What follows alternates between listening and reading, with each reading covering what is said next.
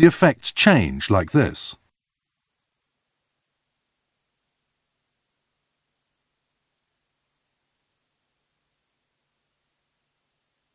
When two ships run abreast, strong suction at the midships and bow outward moments are generated between them.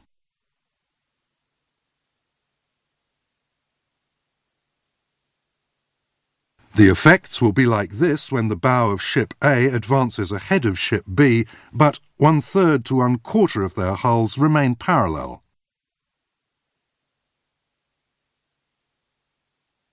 The effect will be like this when the stern of overtaking ship A comes abeam of the bow of ship B. Let's look at how the interaction between two ships in close proximity and running in the same direction in a narrow channel affects the steerability of a ship through a simulation. This is the case in which ship A overtakes ship B in a narrow straight channel with a width of 310 meters. The two ships are similar, and these figures represent the specifications of ship B. Ship A runs at 4.5 knots and ship B runs at 3 knots. The beam distance between the two ships is half of the ship length.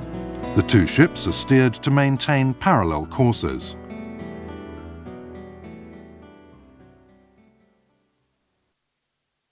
In this case, the length of ship A is 0.8 times that of ship B.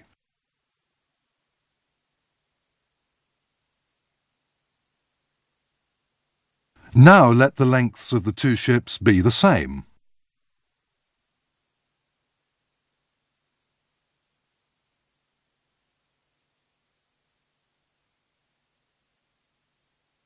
Now let the length of ship A be 1.2 times that of ship B.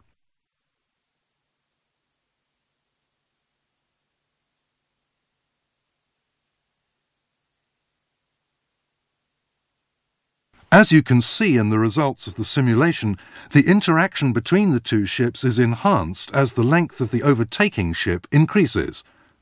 A collision occurs because the overtaken ship is pulled to the overtaking ship by suction when the ratio of the lengths of the two ships ranges around 1.2.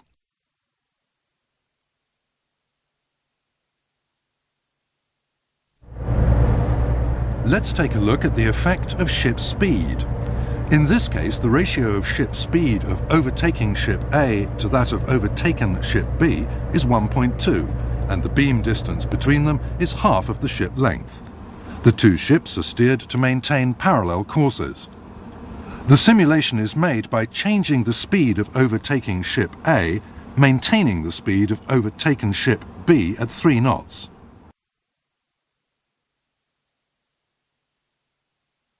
You will find that the risk of collision increases as the difference between the speed of the overtaking ship and that of the overtaken ship decreases. This is because the time when the two ships run parallel in close proximity is prolonged, and the subsequent interference between the two ships lasts longer proportionally.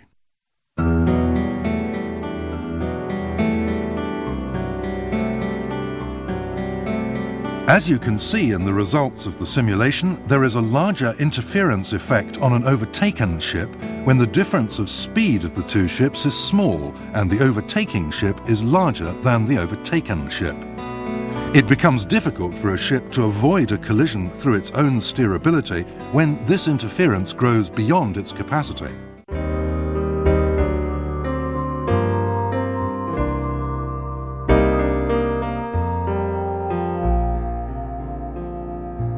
It is particularly important to maintain safe navigation in restricted waters such as ports and narrow passages where maritime traffic is dense and the risk of accident is high. When ships are obliged to move close to each other in such restricted waters, cautious ship handling, taking steerability of their own ships, the effects of interaction and interference between ships and bank effect into consideration are indispensable.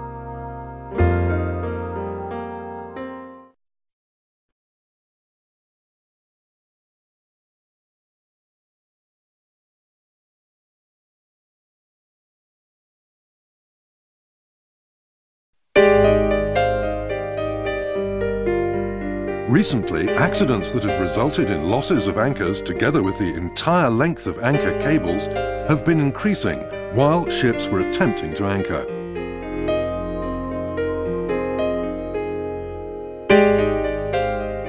Accidents involving ships lying at anchor have also repeatedly occurred. Most of these accidents involve drifting, collision and stranding caused by dragging anchor. We will study how to prevent drifting due to dragging anchor while lying at anchor and loss of anchor and its cable while attempting to anchor.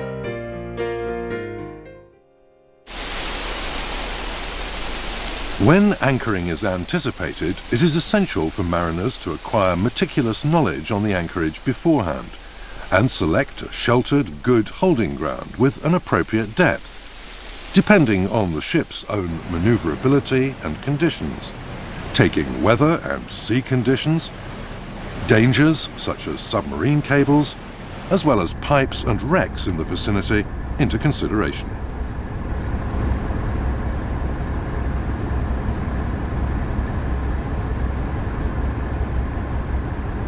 It is necessary to have a clear plan on how to reduce the ship's speed from the approach to the intended anchorage and how many lengths of cable are to be paid out.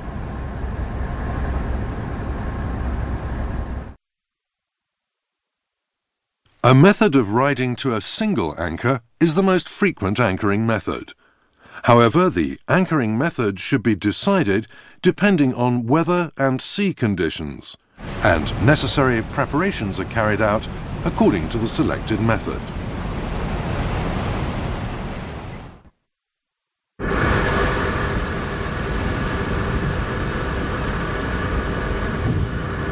The specifications of anchor and anchor cable to be stowed are decided by the equipment number of the ship. Each classification society also has its own requirements in compliance with this standard.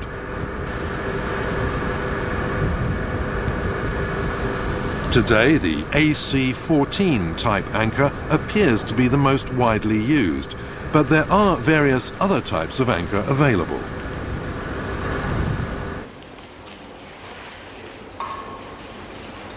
Let's look at the holding property of an anchor. The flukes of this type of anchor do not bite into the seabed as expected, and the anchor is easily overturned when stress is applied.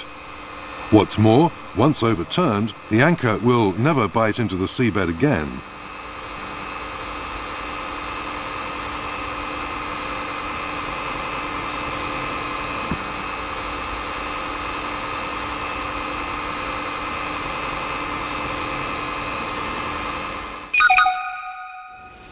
These are the flukes of the AC-14 type.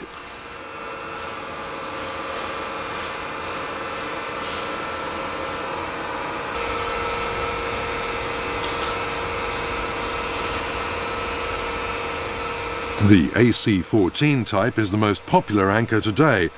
It bites into the seabed well and remains stable without overturning when stress is applied.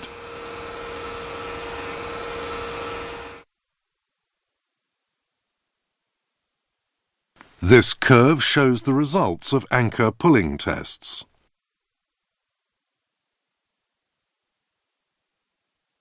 Holding power is the resistance created by the anchor when it is pulled. The maximum resistance is called holding power.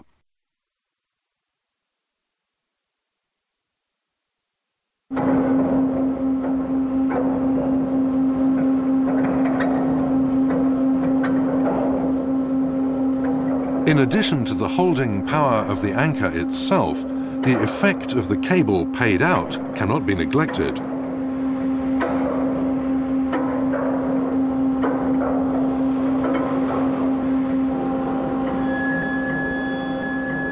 The total mooring power is the sum of the holding power of an anchor and the resistance of cable laid over the bottom.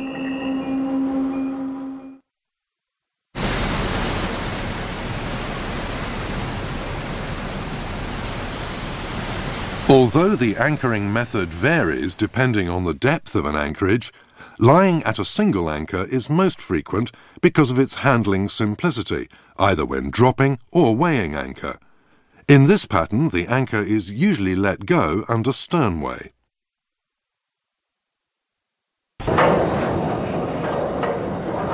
First, we look at the procedure for lying at a single anchor in an area with depths to 20 meters.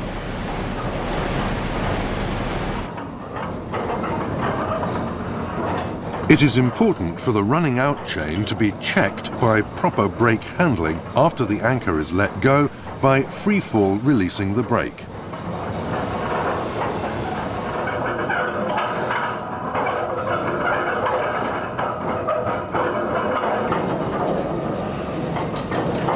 Letting go the anchor and the cable without applying the brake properly increases the danger of loosing the anchor with all of its cable and damage to the windlass.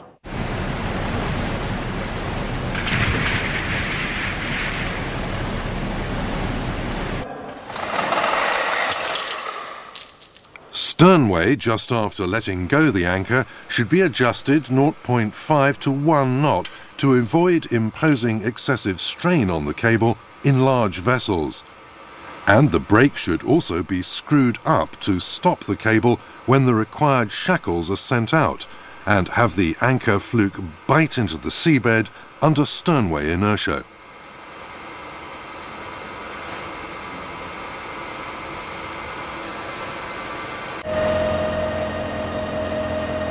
Next, let's study anchoring at a deeper anchorage depth of from 20 meters to 50 meters.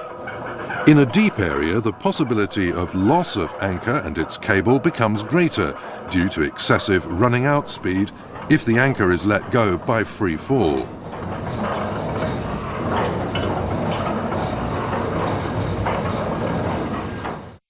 To avoid this hazard, the anchor is lowered by walking back into the water until it reaches about 5 meters above the bottom.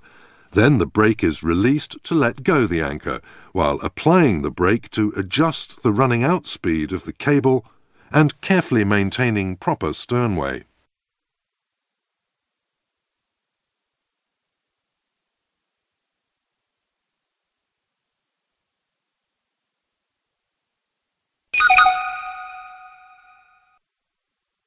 When the depth of an anchorage exceeds 50 meters, the anchor and the whole cable required are laid down onto the seabed by the walkback method.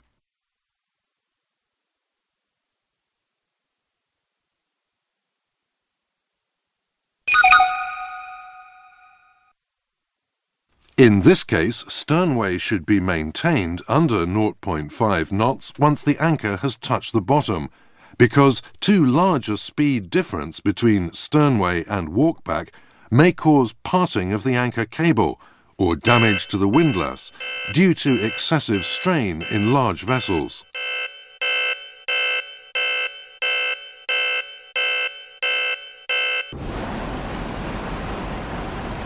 The limitation of depth for anchoring cannot be decided only from the total amount of anchor shackles, and is limited by the rated capacity of the windlass. Generally, a windlass is provided with a weighing capacity of up to 3 to 4 shackles of cable, or about 82 to 110 meters.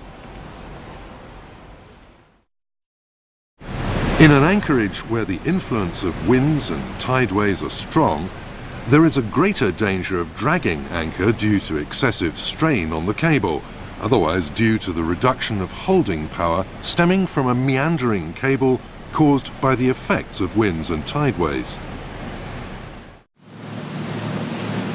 Anchoring in wind at a wind speed exceeding 10 meters per second causes ship motions that draw a figure of 8 locus.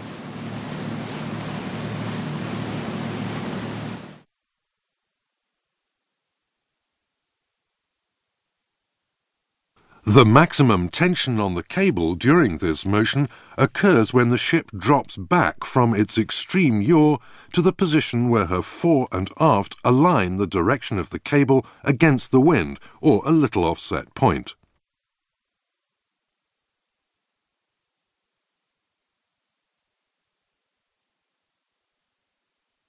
This moment may be deduced from the change of relative direction of the wind on the navigation bridge.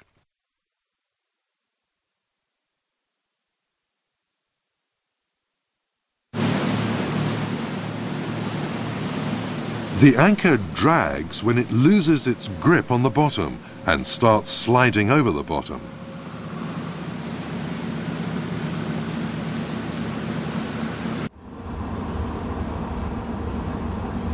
For a PCC or an LNG carrier with a large windage area lying at a single anchor, the critical wind speed is 15 meters per second. When the second anchor is dropped, the critical wind speed is 20 meters per second. And even when the ship is lying at 2 anchors, the critical wind speed is said to be 25 meters per second.